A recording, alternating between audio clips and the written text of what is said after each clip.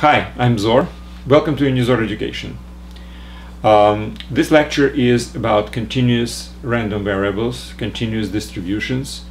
This is part of a relatively comprehensive course of advanced mathematics for high school students presented on unizor.com, and that's where I suggest you to watch this particular lecture because the lecture has notes. Notes are presented on the website unizor.com, and it's always beneficial to read the notes before or after the lecture. It's like a textbook basically, so I'm explaining during the lecture whatever is written in the notes. In addition, unizor.com actually presents you the opportunity to enroll, to take exams, etc. The site is free. It's basically a relatively comprehensive course of self-studying of mathematics, or maybe some studying in the environment of a flipped classroom, for instance. Okay, anyway, let's get to business. Continuous probability distributions. I have a little difficulty here to present it in a relatively rigorous manner, which I prefer to present any topic in this particular course. I really need some calculus, and I did not really touch the topics of calculus yet, so whatever I will say right now has a character of approximation. So I will explain what continuous distributions are. I will not really be able to define it properly, but I will define it with this approximation approach, relatively precise, so I'm sure you will have the idea of what this actually is.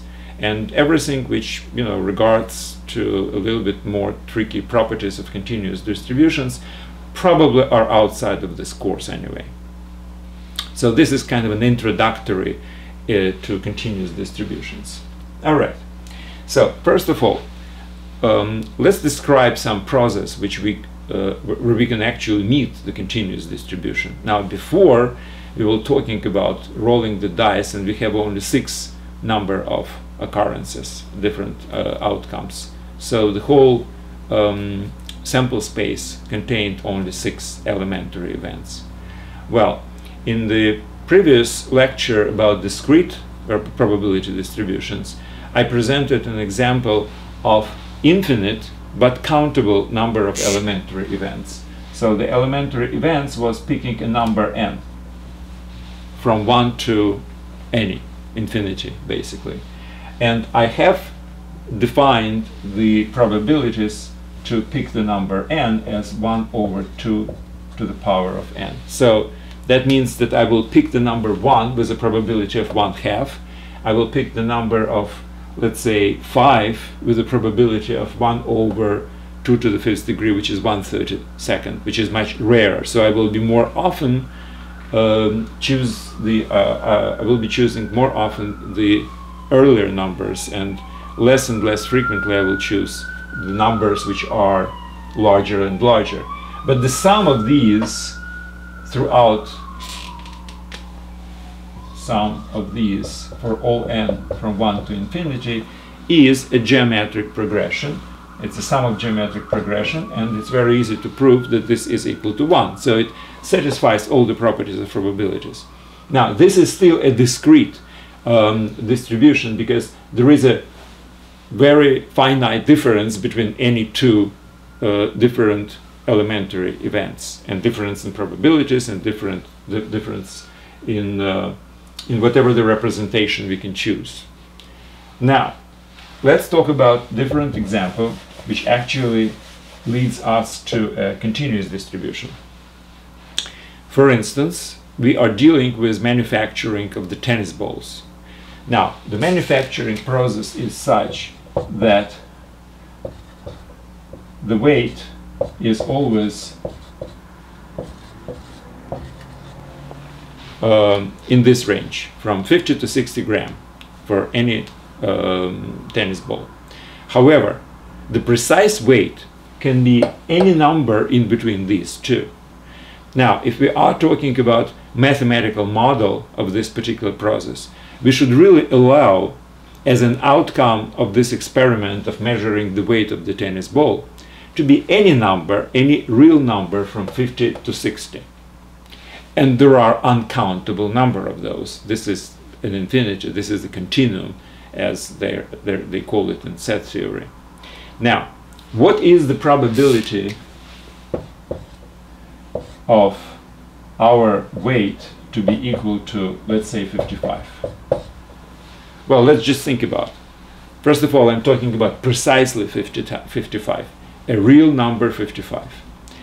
And again, this is an abstraction, this is a mathematical model, and we assume that we can measure exactly the weight down to the infinite number of decimal points, which means infinitely precisely.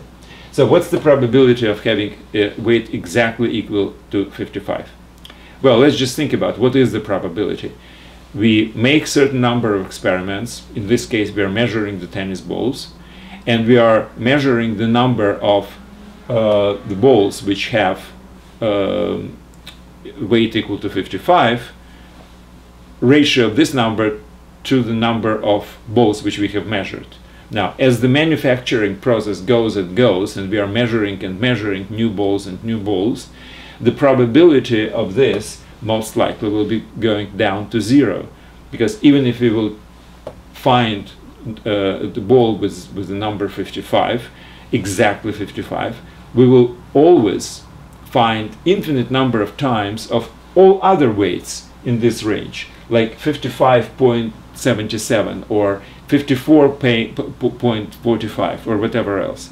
So the ratio of the number of times when it's exactly equals to 55 will be going to 0 as the number of experiments goes to infinity. Well, what does it mean? Well, it means that this probability is equal to 0.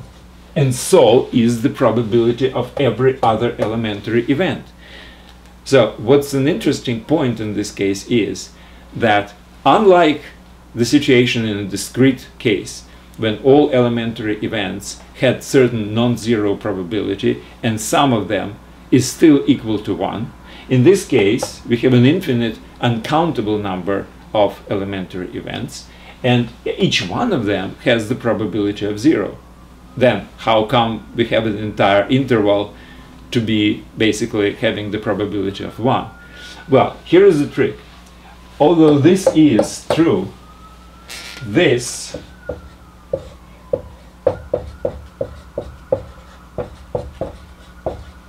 will be greater than 0. So the probability of every interval is positive. In this case, the probability of the interval from 50 to 60 is equal to 1, because I was just saying that all balls are manufactured within these range of weights. So the narrower interval, like this one, 54 to 56, has a less than 1 probability, but still some positive number. So basically what I'm saying is that although this is true for the probability of the weight to be equal exactly to any particular value, what is true as well is that probability of weight to be in between certain boundaries would be greater than 0. So this is my first introduction into continuous distribution. So this probability distribution is distributed in some way analogous to physical weight, physical characteristic of weight. Now, in physics, we sometimes deal with so-called point mass. Point mass is an abstraction, actually. It's a geometric point which has a certain non-zero mass. And then we are dealing with certain physical characteristic of this, certain laws of physics, like gravitation law or something like this. But at the same time, we all understand this is an abstraction. In theory, the weight can be, let's say, distributed to a rod. evenly distributed within the road. Now, if you will take one particular cut of this road, which has a zero width, it will have a zero weight. But any particular interval from A to B on this road will have certain weight. So we can always say that the relative weight of this interval relative to this one is positive, but relative weight of one particular cut would be equal to zero. So this is an example of a continuous distribution of the mass, inasmuch as this is an example of a continuous distribution of probabilities, because probability is a measure which is no different than the weight. Okay. Now, after I have introduced this concept in this non-rigorous, but I hope a descriptive enough form, I will go again into a particular example to basically move forward within this concept. Let's say you have a sharpshooter competition. So you have a target of a radius, let's say 0.5 meter. And let's assume that all our participants in our competition are professional enough not to shoot outside of the target. So what I can say is that everybody shoots with the distance of a bullet from 0 to 0.5 meters. So this is the distance from a center. Now, obviously, those people who shoot 0 are better than those who shoot further from 0, but in any case, all of them are shooting within the 0.5 meter distance. So the probability of this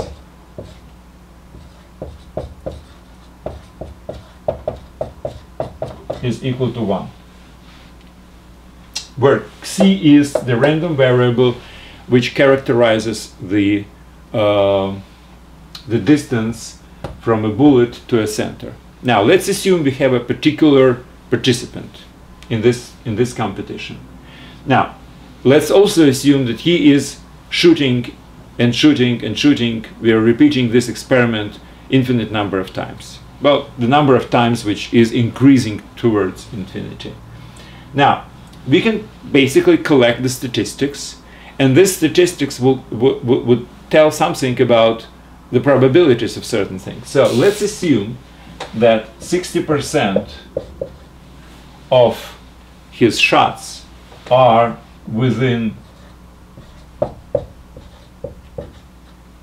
0.1 meter of center. So it's somewhere here. So this is 60%. And obviously the rest, 40%, are from 0.1 to 0.5 segment. All right? Now, does it characterize the distribution of probabilities? Well, very, very approximately, I would say. I mean, it's something. It does not really allow us to, let's say, find the probability of this.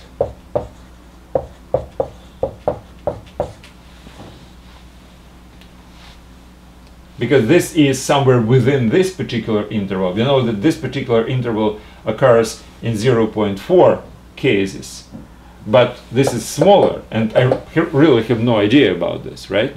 So I need to represent this distribution a little finer than these two, basically, this small one and the rest. So this is very rough, I would say, description of this distribution.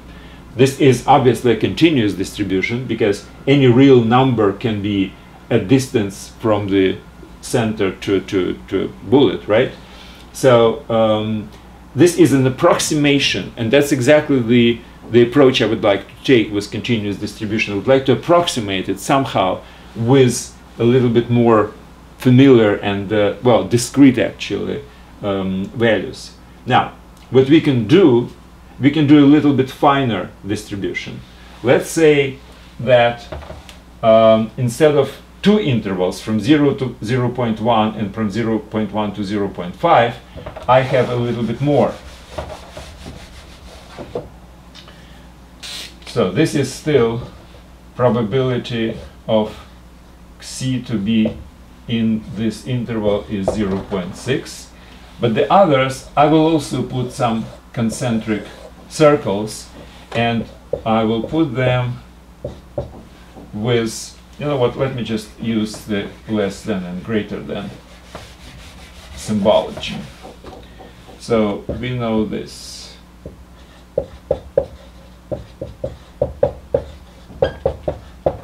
Okay, now we will take the next one, next 0.1. Okay, and let's say this is, what is this, 0.2, let's say. And then the next one from 0.2 to 0.3, let it be 0.1. So it's 10% are going within this circle. So this is 60%, this is 20%, this is 10%, and this is from 0.3 to 0.4, this is, let's say, 0.07, which is 7%, and 3% is left, right? Sum is supposed to be 100, 60, 20, 80, 10, 90, and 10, 10. Okay, and the rest is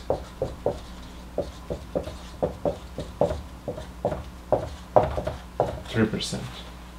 Okay, now this is a little bit more precise distribution of probabilities. I'm still not specifying the everything about this particular distribution. I did not use anything from calculus because that's what's needed actually to specify more, to infinitely precisely, if you wish. But I'm approximating this continuous distribution with, in this case, 1, 2, 3, 4, 5 elementary events. Each one has certain probabilities which are based on statistical frequency of occurrence of a particular event. Now, what does it allow me to do? Well, it's actually better than it used to be before, because now I can calculate that the probability to be between 0.1 and 0.4 from 0.1 to 0.4. It's 2 and 1 and 0.7. It's probability of this equals to 0.37 or 37%. So what was my purpose? My purpose was to approximate the continuous probability with certain discrete model, which will allow me to do lots of different calculations of this type, but not everything. I cannot, for instance, calculate from probability from 0.25 to 0.37 distance, right? Because I don't have elementary events which can fit into this. But think about this. What if I will break it, instead of 5, I will break it in 500 pieces, 500 concentric circles. Now, if I will break 0.5 meters to 500 pieces, I will have 0.001 meter intervals, right? So the distance between these concentric circles will be 1/1000th of a meter, which is 1 millimeter. That's much more precise. Now I can calculate, let's say I just wanted before, I said from 0.25 to 0.37. Yes, that I can calculate in this particular case, because I will have the probability for each concentric circle with a step of 1 millimeter. And indeed, that would fit. Certain number of these concentric circles, certain exact number, will be from 0.25 to 0.37. Well, precisely whatever number of 120 or whatever concentric circles, or intervals if you wish. So the more precisely I build this discrete approximation of the continuous distribution, the more I can basically say about this distribution. Because what the purpose of this thing? Well, the purpose is to evaluate any possible event.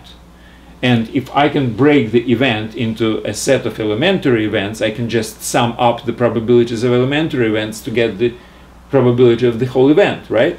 So in this case, I cannot do the event from 0.25 to 0.37. But with this distribution, with this fine division of my interval, with this fine approximation, I can do it. So this is basically the whole concept. We are approximating the continuous distribution with the discrete one.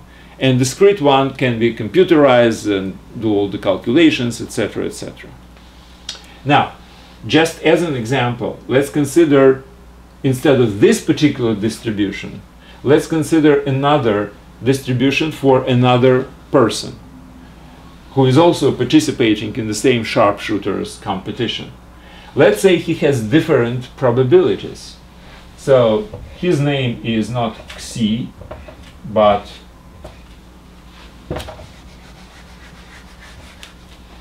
let's say Eta.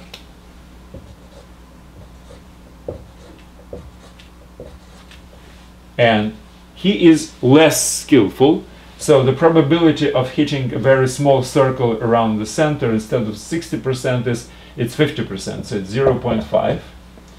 And then after that I have 0. Let's say 25, 0.2, that's what, 95, so 0.03 and 0.02. So it's different distribution of probabilities, which basically is an approximation of this second guy's continuous distribution of his results, of the outcomes of his experiments, of his shooting. Or again, we can do it at finer division, the finer breaking of this interval from 0 to 0.5, and then we will have different numbers. Again, this is yet another distribution for another person.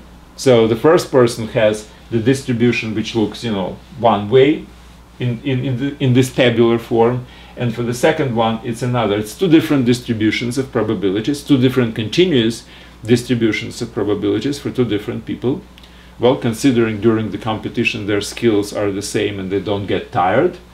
All right, so this is basically a description of approximate description of the continuous distribution using the discrete one. Now, if you remember, in the discrete case, I was using the graphical representation of the probabilities. And that's what I'm going to do in this case as well. As soon as I have approximated my continuous distribution with discrete presented in this particular form, I can use the graphical representation of discrete probabilities to again demonstrate approximately the continuous distribution. So for instance, we had this simple case when we had intervals from 0 to, let me now use the graphical form, from 0 to 0.1, 0.2, 0.3, 0.4, 0.5. So in this case, this particular probability to hit the target not further than 0.1 meter was 60% for the first shooter. For the second interval it was like 20%, right? 20%. then 10%, then 7%, and 3%, right? So this is my probability, which is equal to 1. Now, on this particular base, I will put a rectangle of the height 0.6. Now this one would be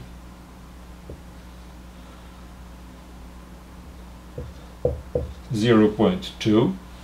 On this interval, from 0.1 to 0.2, the probability is 0.2, 20%. Then I have 10%, then I have 7%, and then I have 3%. So this staircase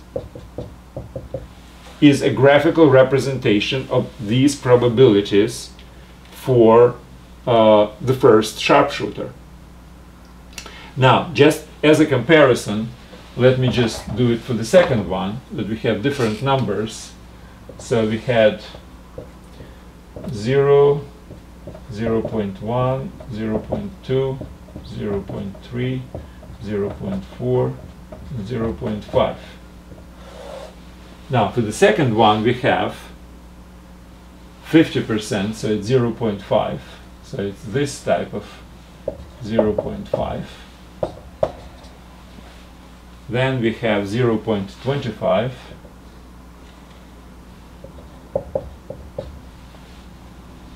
zero 2,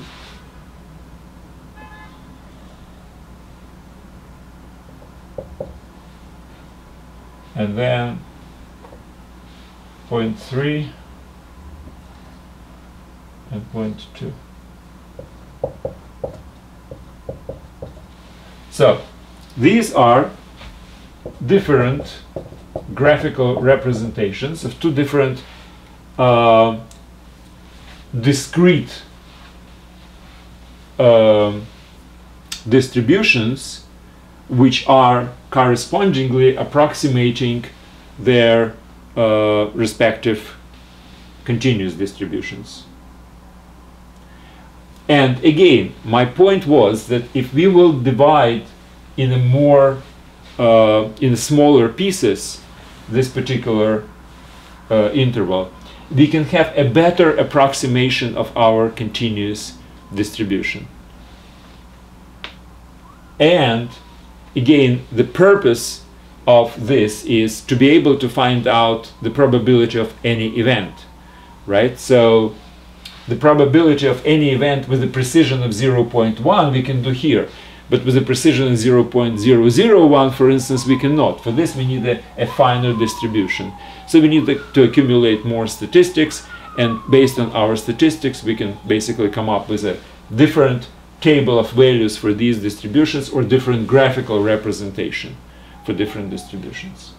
Well, this is basically all I wanted to say. This is an introduction into continuous distribution, just to have a feel of what this actually is about.